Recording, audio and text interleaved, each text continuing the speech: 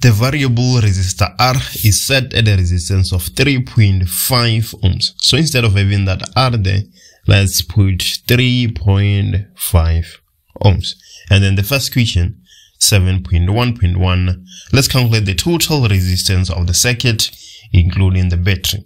Right, so we're going to have RT being equals to RS plus RP.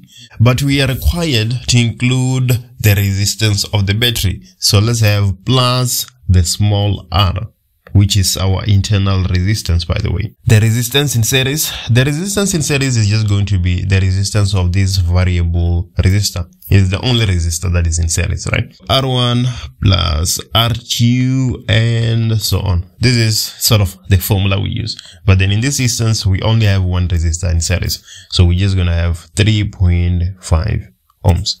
And then now, let's go ahead and find the resistance in parallel. We're going to have 1 divided by RP being equals to 1 divided by R1 plus 1 divided by R2 plus 1 divided by R3 and so on. So we're going to have 1 divided by RP being equals to 1 divided by R1. So the resistors in parallel, this 10 ohm resistor is in parallel with this 30 ohm resistor. Why am I saying so? I'm saying so because the current flows from the positive terminal to the negative terminal. So when the current is flowing at this point, it divides. A proportion of the current comes to this path and another proportion of the current comes to this path. So that is why we're saying that those two resistors are in parallel with each other. So we're going to have 1 divided by 10 plus 1 divided by 30. So RP is equals to 1 divided by 10 plus 1 divided by 30 to the minus 1. If you put that in your calculator, you should get 7.5 ohms. So there we go. We have RP. The internal resistance is given to us right here is 0.6 ohm. So that is to say that RT, the total resistance, will be equals to the resistance in series, which is 3.5, plus the resistance in parallel, which is 7.5. And then lastly, the internal resistance, which is 0.6. You add all that and you will get 11.6 ohms. And that is the total resistance of our circuit, including the battery. Let's move to 7.1.2. 7.1.2. Let's find the current measured by ammeter A2. Let me just remove these lines so that we can have a bit of clarity. We're looking for the current in this ammeter A2. We're looking for the current in this ammeter A2. So what are we looking for? We're looking for the current. It will be quite easy to find the current if we had the voltage and the resistance, right? But it seems like we have the resistance. There's a heater there with a resistance of 10 ohms. So our resistance is covered. We know that it is equals to 10 ohms. What we can actually do here, we have VT. We have the total voltage, right?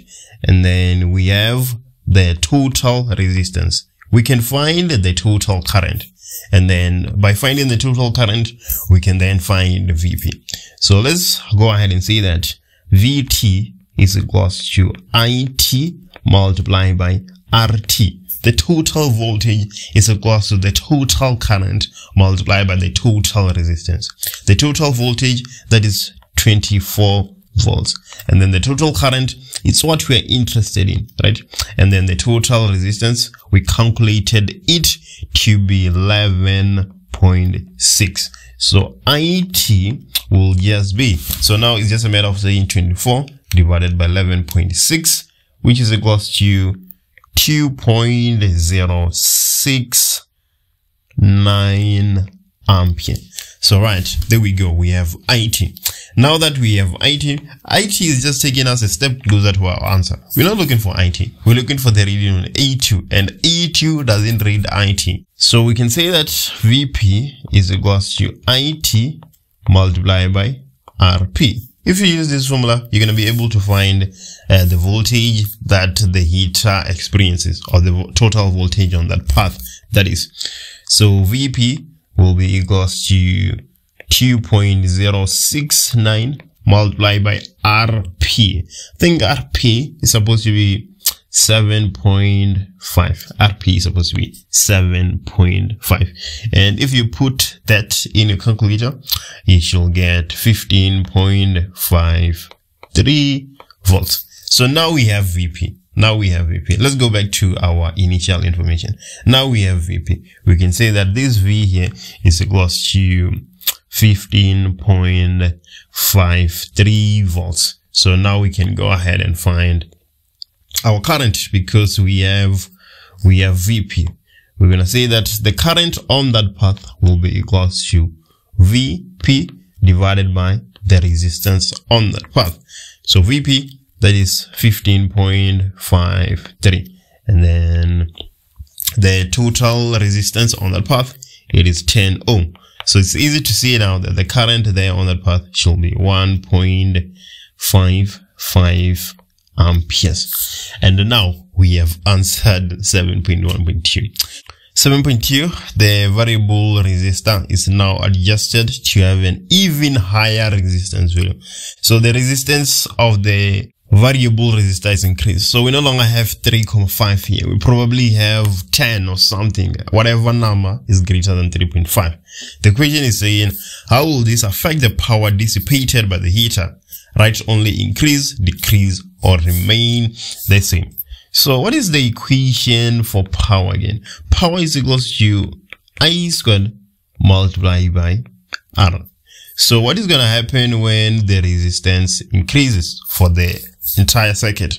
When the resistance increases, the current is going to go down. If the current goes down and P is directly proportional to I squared, then the power should also go down. It should decrease. So the answer to 7.2 should be decreases, as we can clearly see from our equations.